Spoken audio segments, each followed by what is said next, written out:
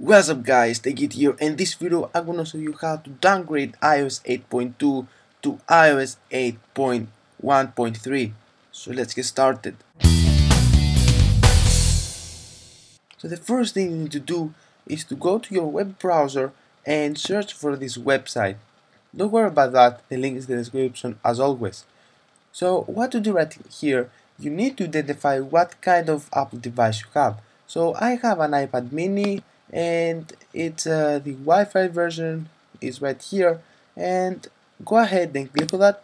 So see here, select a device, and here select iOS version. So here you need to select what iOS version you need to downgrade, you need to download so you can update your iPad, actually install the firmware to your iOS device. So I have downloaded right here iOS 8.1.3. So go ahead and download this file.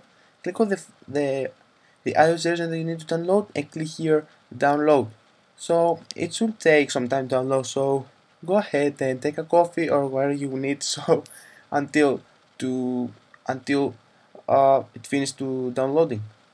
So the next step you need to do is to connect your device to your computer,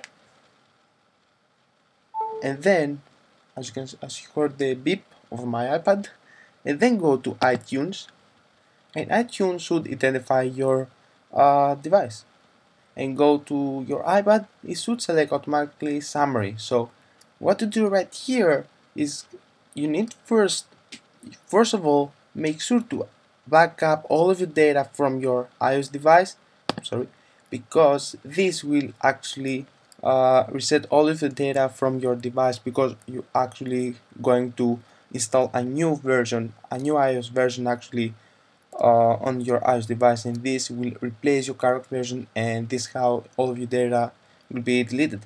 So make sure to do a quick backup of your data, and then we're going to move to the next step to downgrade our iPad.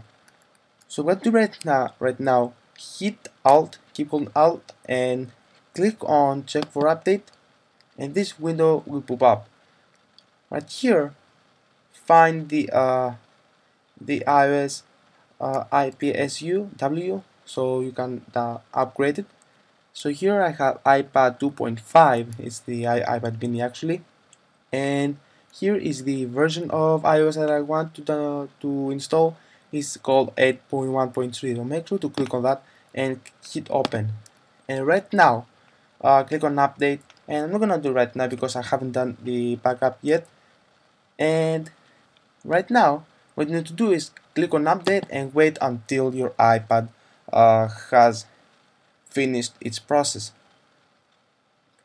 So that was the video for today, guys. I hope you enjoyed this video, and please subscribe to my channel if you haven't yet, and make sure to check my latest videos and tutorials. They might be very awesome for you. And last one, please make sure to follow me on Twitter and like my Facebook fan page so you can see my latest activity and actually ask me questions there if you don't have a YouTube channel, so you can contact me more easily. And don't forget to share my videos with your friends, and I'm gonna see you in my next video.